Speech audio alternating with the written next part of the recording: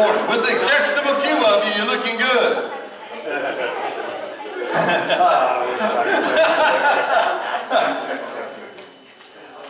Yeah, Don got me this morning early. Don said I was coming down. I was outside listening to the music and playing right here. And I was playing one way and playing another. And Don said, I'm trying to figure out which is your best side. I said, Don, I think they're all my best side. He said, well, you can say that. Isn't God good? Now this week has been a powerful week because it's New Year. We're talking about focus.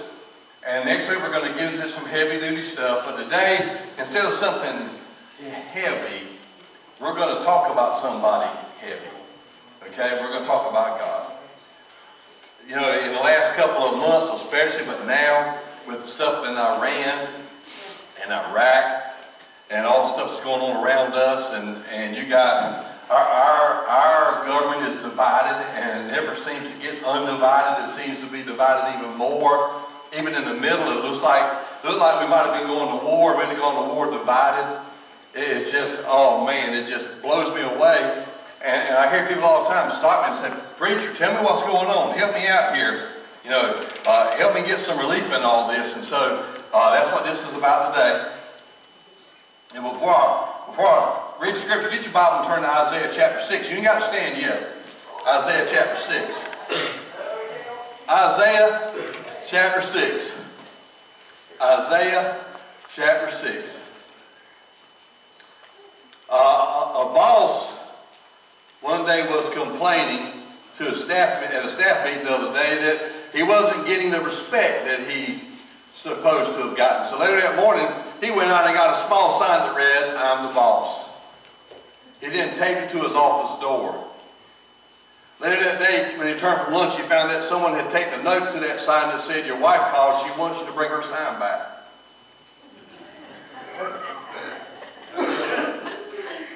Okay, if you've been a boss, you know exactly what I'm talking about. Amen. Last night I went someplace with my wife and she sat in the restroom and all I saw was captain. I said, oh, this is the men's room or the female or the girls' room. Amen. I had to look down, I finally saw men, I went on in. Amen. Oh, y'all can smile, it's okay. We can smile in church, I promise your face won't break. If it does, we really good. Perfectly good chance for us to pray for you. Isaiah chapter 6. Isaiah chapter 6, stand for the reading of the word. Isaiah chapter 6, verse 1. I really believe that we need to hear this message today. I mean, how many of you stay confused with what's going on in the world? And not only do you stay confused, you never know who's the winning side anymore. You never know what's going on because they keep switching every day. And one side says they're right, the other side says they're right. One side says, well, they don't know what they're talking about. The next side says they don't know what they're talking about. And honestly, it just drives me crazy that all this is going on in our midst in the middle of the Antichrist fixing to raise his head.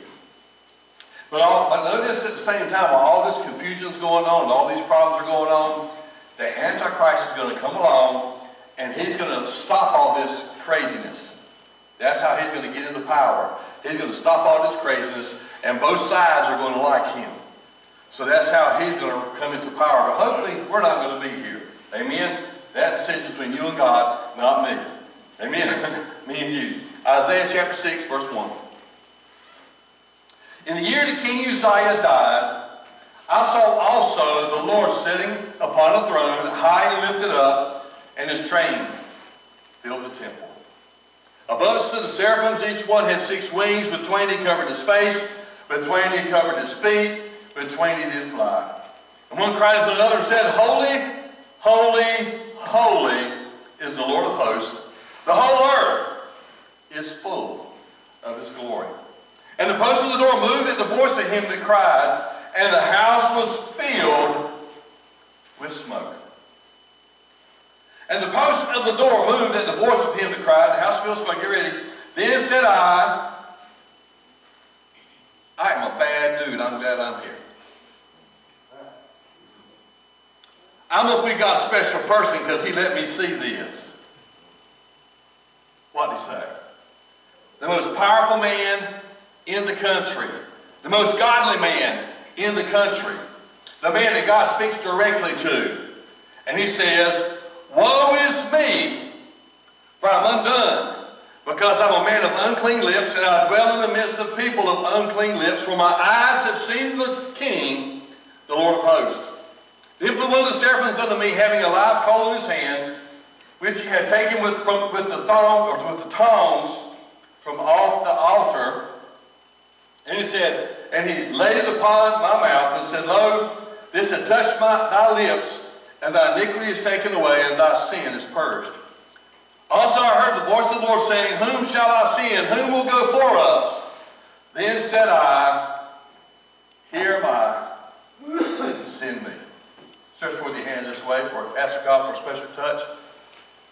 And anointing Father, we love you, we praise your name, we do thank you for your grace and your mercy. We thank you, God, that your coming is so close, that we're on the edge of eternity as we speak.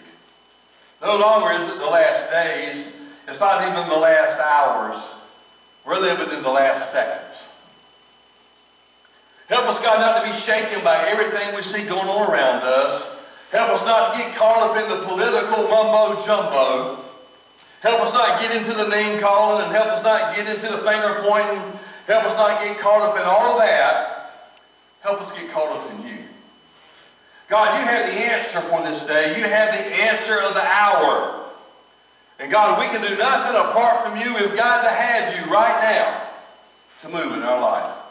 Help us to bring our focus back in the proper area. And that focus should be on you.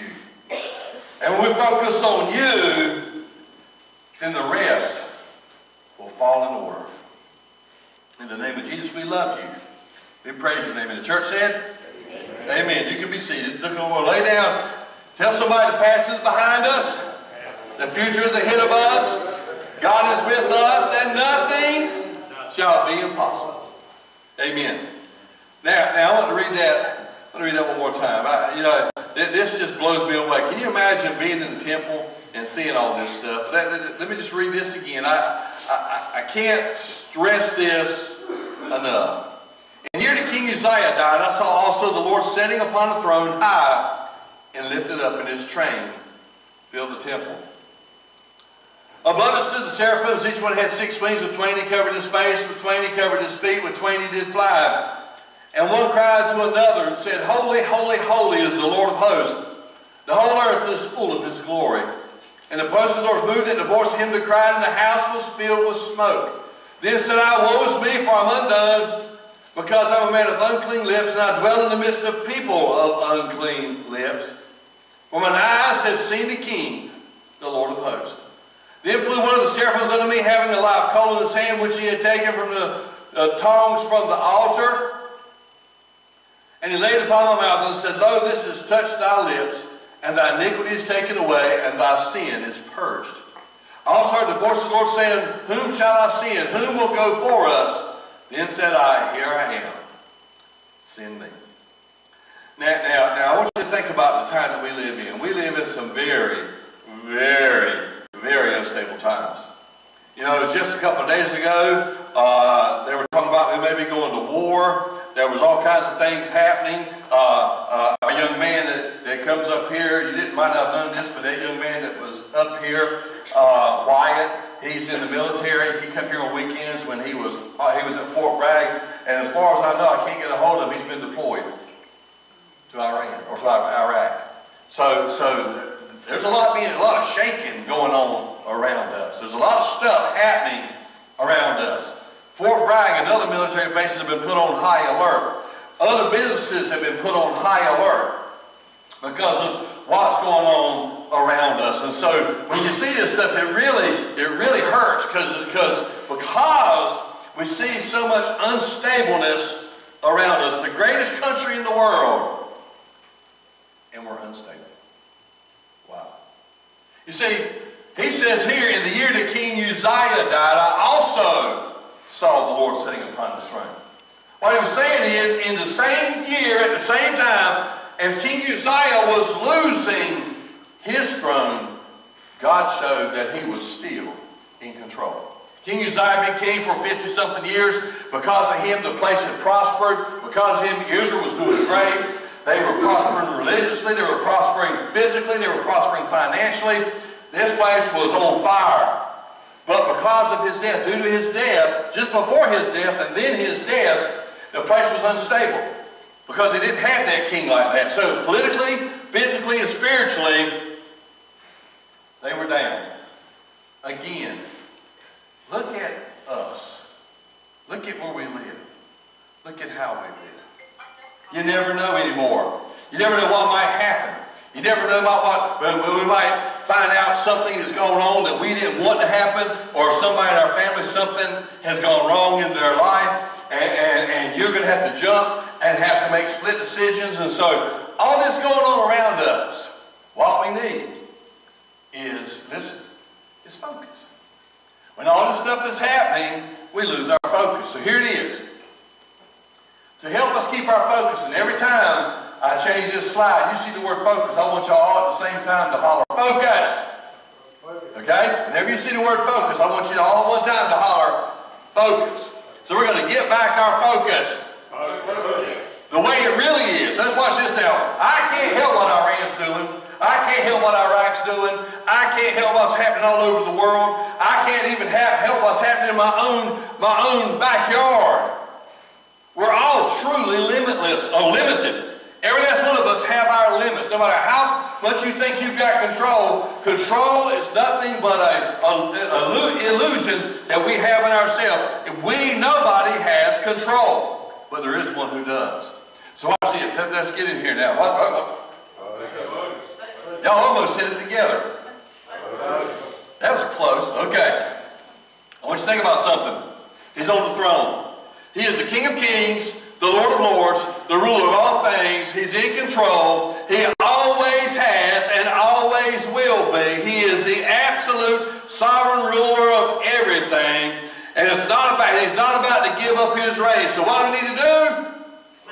Focus on what really happens. Amen? Listen, I'm telling you, we have no control, but he does. Amen? He's on the throne. Y'all getting it?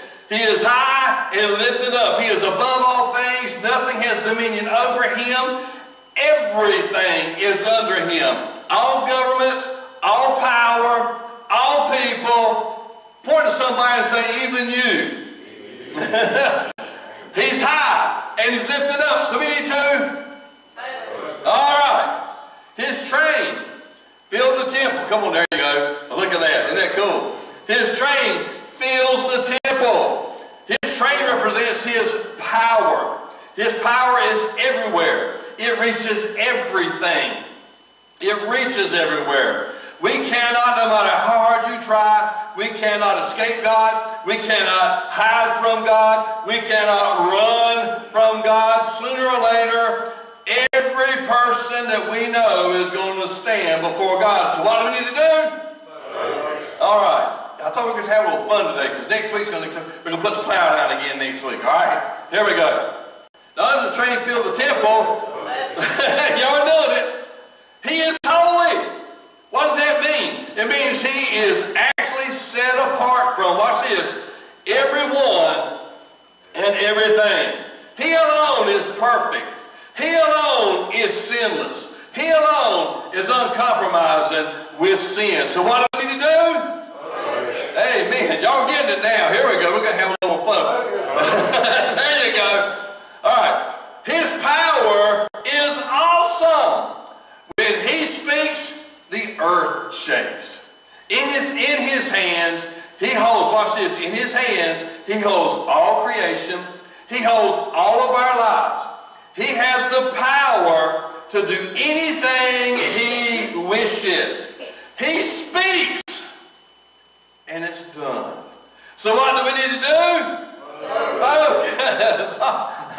All right, we're getting there. Hold on, we're getting there. Because in a minute y'all can say, please don't put that plow down, but it's going.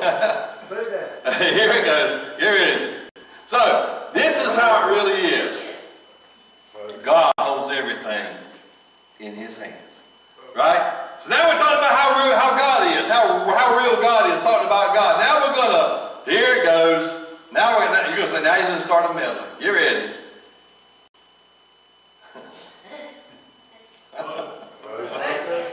How we really are. Uh-oh. Y'all ready? Yeah, go ahead. Two of you are ready. The rest of you, they said they were ready, so y'all got to go to them. Ready? Okay, so what I got to do? All right, you're ready. Guess what? We're all in trouble. Every last one of us. There's not one in here. We can all say this. Woe is me, for I am undone. Undone means I'm not finished yet. I still have problems. I still have flaws. I'm still trying to learn to overcome. I still have not got my act together. Even if I was to say right now, everybody close your eyes, everybody raise your hands. We'll try that, because I'm gonna upset you when I'm finished. Ready? Everybody close your eyes. Now, everybody thinks they got their act together. Raise your hand. Nobody's looking.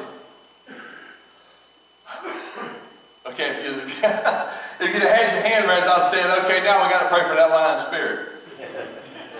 Okay, here we go. Look. You go, guys, now. How can we dare stand before a God like we just described? He is the high and the almighty God. Here we are low, dirty, and weak. So, oh no, here we go again. We're gonna start messing up again. No. Listen. We're hopeless because just like he said, he was in trouble. He said, woe is me, for I'm undone. He felt hopeless because he said, I'm a man of unclean lips. When we stand before God, our sin is magnified. We see ourselves and God sees us. Whenever you see God showing himself in the Bible, what do people automatically do?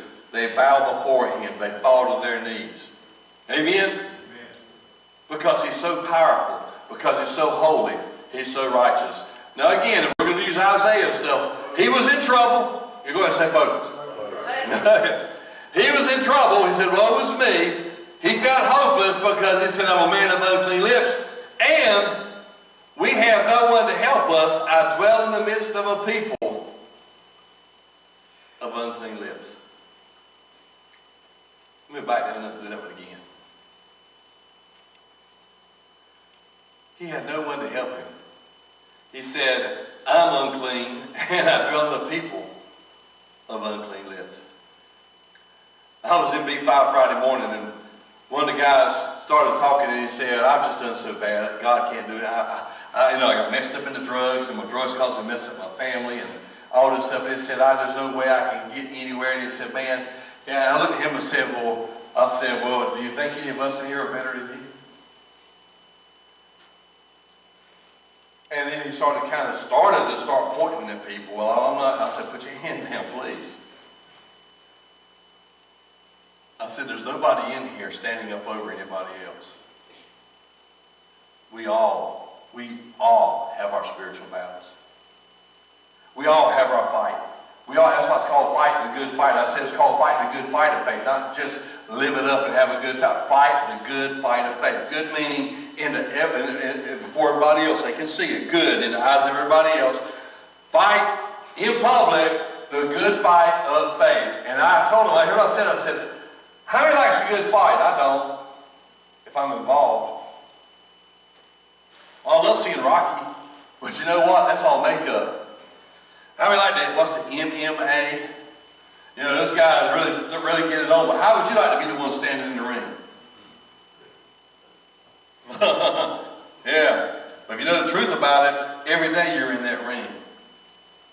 And every day Satan's coming against you. He's coming against your spirit, your soul. He's coming against your family. He's coming against your marriage. He's coming against your job. He's coming against everything you've got. And every day is a fight.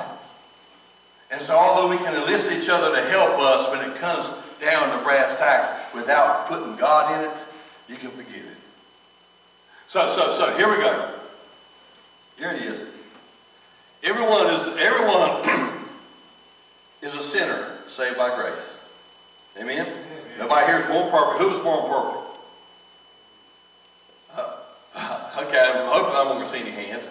All right. Who's born perfect? there is no one to turn to. That's what he was saying. We stand alone before God. When we stand before God, again, we can trust our friends. We can love our friends. We need our friends. I'm not talking about that. I'm not talking about leave everybody else out.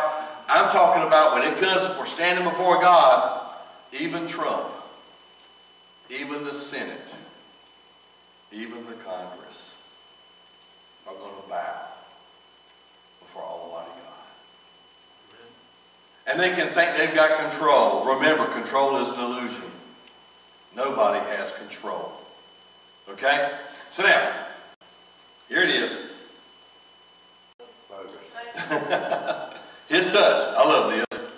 The same one who revealed his condition and our condition heals our condition.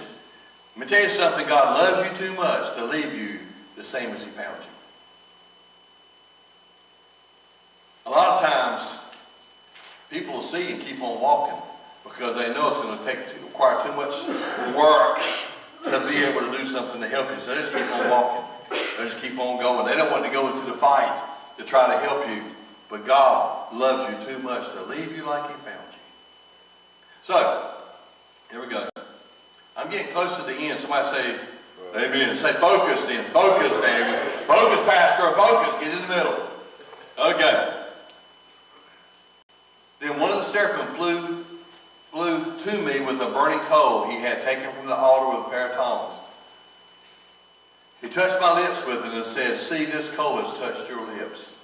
Now your guilt is removed and your sins are forgiven. Wow.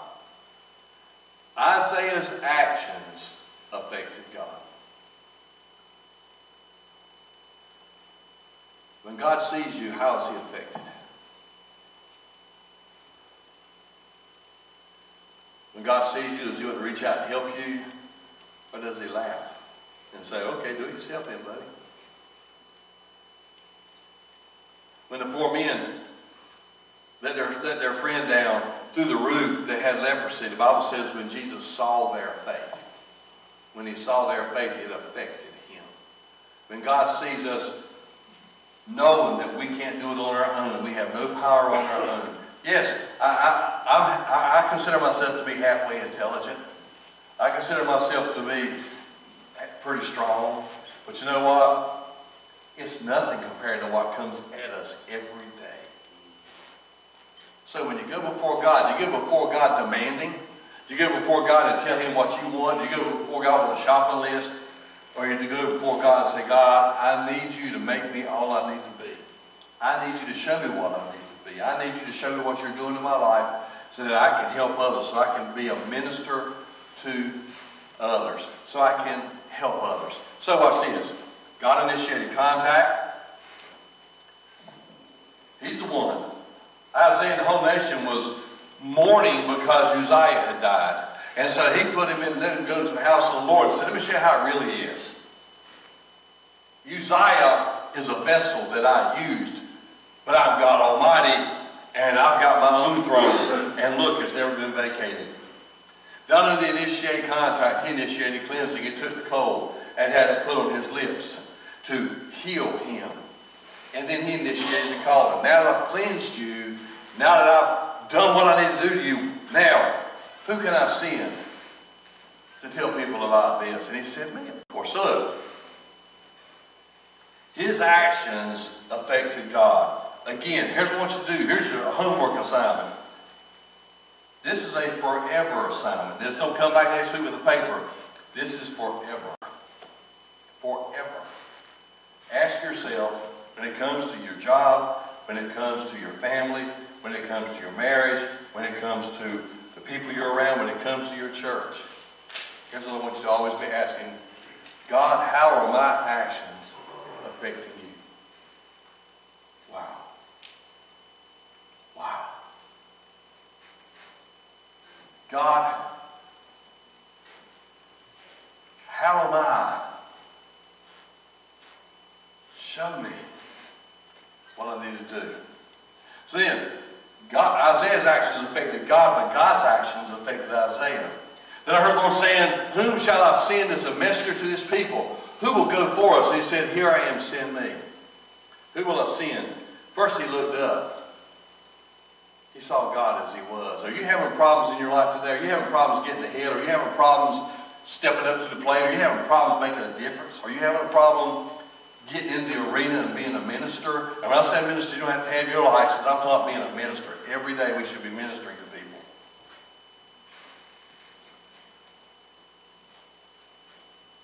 If you're having a problem ministering to people, and if you're having problems getting over something, or you're having a problem getting into something, or you're having problems that you're trying to overcome and you're needing God to help you, the first thing you need to do is look up. Very first thing. The problem is too many of us are looking in. As we look in, we see our problem and we think God can't use us. We think God can't forgive us. Doesn't have anything to do with us. That's far from the truth. So here's what you do. You don't look at yourself first. You look up and you see God as he is. He's on his throne. He's in control. I've said this 1,000,000 times, but I'm going to say it again. I remember when a man lost his son, and the man looked at me and he said, Pastor, where was God when my son died? I said he was in the same place he was when his son died, on the throne, in control. And I remember that when Bethany died. He's still on the throne, and he's in control. So first you got to look up. Don't look in, look up. Then look in. After you see God, you got to see God first. If you're having problems with whatever, look at him first. If I look at myself first, I may not look anywhere else. I may just get depressed and quit. If I look at myself first, I may just decide, you know what, there's no way I can overcome this. I'm stuck, and I'll never get out of it. But if I look at God first and see what he's got going on, and see how he touched Isaiah, I know that after I look at him, then I look at me. He saw himself as he really was. Let's just put it in possum track vernacular. He looks up and sees God, and watch this. Wow. He looks inside and goes, uh-oh.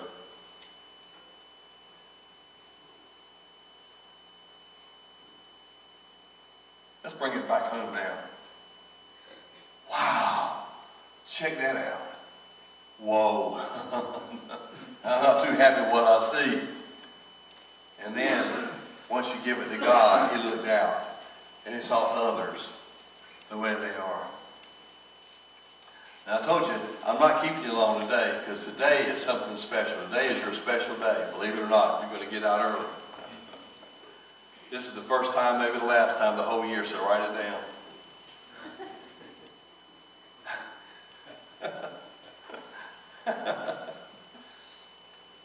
What would happen? How would see this church grow? I hope everybody has their hands go up. I can tell you a way, next week, this church would double. Double. Next week. And then, if we kept doing it within a couple of months, we'd have to build. Wouldn't that be cool? You know how we do it? Everybody rescue one. I can't rescue 100. I can't rescue 20, but I can rescue one.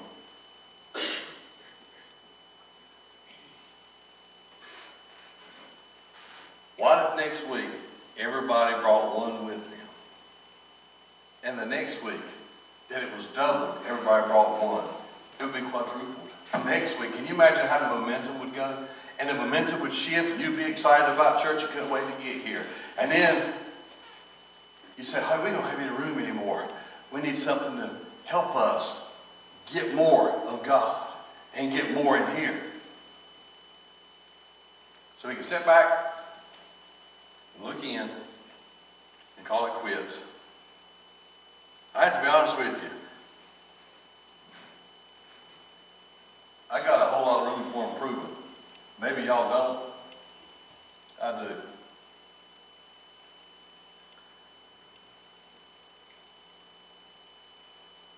But if all those look in here, I'm going to stay depressed.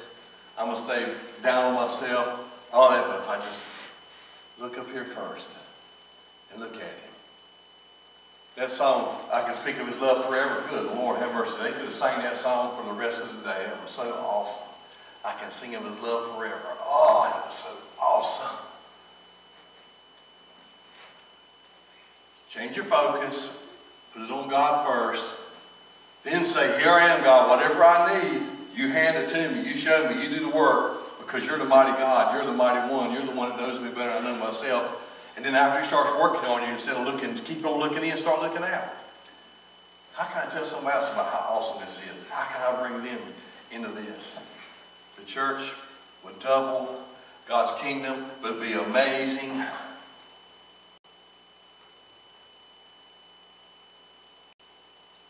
We'll read this one scripture and then we're going to, DC, get ready to come play something.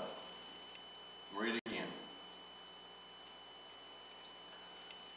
It was the year King Uzziah died that I saw the Lord. Again, this is another translation. He was sitting on a lofty throne, and the train of his robe filled the temple. Attending him were mighty seraphim. Each one had 6 wings. With 2 wings they covered their faces, with 2 they covered their feet, with 2 they flew. They were calling out at each other, Holy, holy, holy is the Lord of heaven's armies. The whole earth is filled with his glory. Their voices shook the temple to its foundations, and the entire building was filled with smoke. Then I said, it is all over. I'm doomed. For I'm a sinful man. I have filthy lips. I live among the people with filthy lips. Yet I've seen the Lord of heaven's armies. Then one of the seraphim flew to me with a burning coal. He had taken from the altar with a pair of tongs. He touched my lips with it and said, see, this coal has touched your lips. Now your guilt is removed and your sin is forgiven. Then I heard the Lord asking, whom shall I send as a messenger to these people? Who will go for us? I said, here I am. Send me. Everybody stand.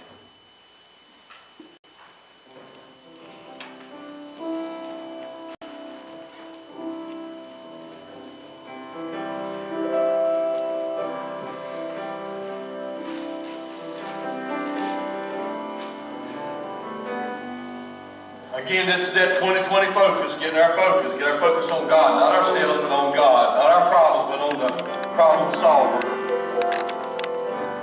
Every head bowed, every eye shut. No one looking around. I'm fixing to ask some hard questions. But if you'll be truthful with these questions, this is an acknowledgement that God sees. And God says if we acknowledge Him and we acknowledge our problems, He will direct our paths. He'll make straight what is crooked. It all comes with acknowledging. Every head bowed, every eye closed.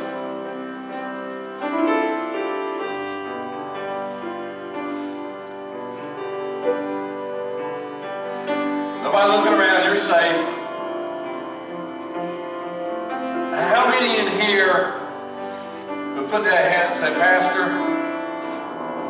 I am having the hardest time overcoming. You know what it is. It could be fear. It could be problems in your life. It could be something in your job, something in your marriage, something in your family. But I'm having problems overcoming this. Bless them, Lord. Bless them, bless them, bless them. Show them that they can win. Show them that there is help. And now let me ask this other question. How many be honest and say, you know what, my focus has been off. If all you do is look around at everybody else before you look at God, you're going to get a distortion. Yeah. If you're not careful, you'll think something different of yourself than other people. It'll start all kinds of pride, all kinds of things. You can't look at others first. You got to look at God first, then look at yourself, then look at others. That's the order. So how many here with their head bowed and eye closed, you raise that hand and say, you know what?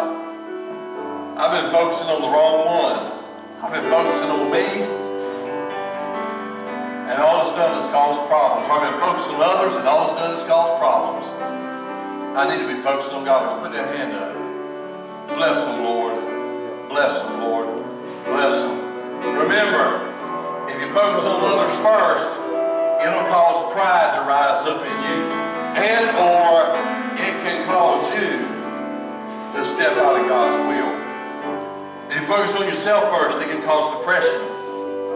It can cause anger. It can cause all kinds of things. And it can still very much cripple you in God's kingdom. But you got to focus on God first.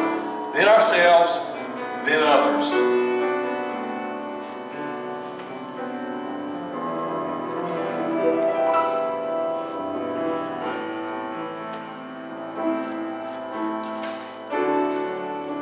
Right now, every head's bowed, every eye's closed. I want everybody to put your hands up. Just put your hands up, everybody. I want you to repeat after me. Father, I need a focus shift. Help me to look at you first. Then look at others. Look at me. Hold and change it. Father, let me look at you first. Then look at myself. Then look at others. Help me to see you as you are. And know that no matter what my problems are, you're bigger than my problems. You can fix me. And after you fix me, I can lead others to you. And I can even help fix them. Right now, in the name of Jesus, I give you me. Help me with that focus. In the name of Jesus. Give Lord a hand clap of praise. Now, if you need anything, the altars are open. If you need any special prayer, the altars are open. You can come and pray. I'll pray with you. Not this week, not this Tuesday night, because we're going to finish up what we started in preparation. It's got to do with focus. But starting next week, and it's okay to raise your hand now if you want to. Nobody's going to think it's crazy. Look, how many here are caregivers? How many here know caregivers? Starting next week, on Tuesday nights, we're going to talk about caregiving. Not this week, next week. We're going to start about caregiving. One of the hardest, most misunderstood, and misappreciated, unappreciated job is caregivers. It's hard. You got to be ready to be talked about by the person you're giving care to. You got to be ready to be attacked. But at the same time, you've got to be able to know that that's not them. That's whatever they've got going on inside of them. And you're going to have to learn how to let it go and keep on going and know that you're doing this for God and them. But coming up, I'm not sure how many weeks it's going to be, but it's going to be specifically for caregivers. Some of our jobs are caregivers, period. And some of us, we have family members we're giving care to, or friends or neighbors. Coming up next week, remember, not this Tuesday night, but next Tuesday night, we're going to start on caregiving. Don't know how many weeks it's going to be. I just know that it's going to help you get some relief. And that's going to help you get some relief. It's going to give you some tools. Because we need tools in our hand in order to take care of ourselves. You know, when Linton and I flew to New England a couple of years ago, 3 flights up, 2 flights back, and no matter how big the plane was, how small it was, every time we got on the plane, the first thing they did was the stewardess or the steward stood up and said, "Watch me." And he said, "Above you, there's air mask." And then he held it and he dropped it and said, "When we get in trouble, that air mask is going to drop." And he said, "The first thing you got to do is put that air mask on before you help anybody else." He said, "If you don't put that air mask on, you're no good to anybody else." As a caregiver, you got to know how to get that mask to you first. Once you get that mask on you, then you can help take care of somebody else. So that's what this is all going to be about, how to get that mask on you, how to get you some help first so that you can help others. So coming out this Tuesday night, but next Tuesday night, please, if you know caregivers, and they're having a hard time, get them here. It'll be awesome. Because not only will it be awesome that you can hear about it, caregivers are going to be all over the audience. Y'all can talk to each other. You can fellowship. You can explain to each other how you're feeling. All hearts and minds clear? God's got this. Yeah. All we got to do is, I remember one of my favorite sayings and one of my favorite movies is, focus, Daniel son, focus. Y'all know what I'm talking about? Focus, Daniel son, focus. Okay, this week, focus. Remember, here's the order. Don't look around and look at people first, because that'll make you mad, it'll make you discouraged, it'll get you aggravated. Don't look at yourself first, you'll get discouraged and want to quit. Look at him first, then yourself, then others. That's how you help people. Him first, then yourself, then others. That's how you're dropping that mask down again. God's dropping down that mask. You got to put it on first. You got to let God work on you so you can help others. Amen? Ain't God good? All the time. All the time. Amen. Brother Steve. We love you, Lord, and we just praise you and thank you, Lord, for all the things that you do for us every day of our lives. And Lord, help us keep our eyes on you. Help us to focus on you first before and ourselves before we do anything, Lord, that we can just help others to find you. And God, we give you the honor and the glory and praise for it all. In Jesus' name, amen.